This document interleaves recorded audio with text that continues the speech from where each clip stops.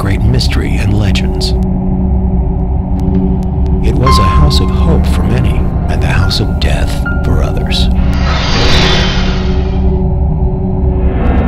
4 reported deaths have occurred in Ramblewood House, and to date, many who have investigated its walls have encountered unexplainable activity.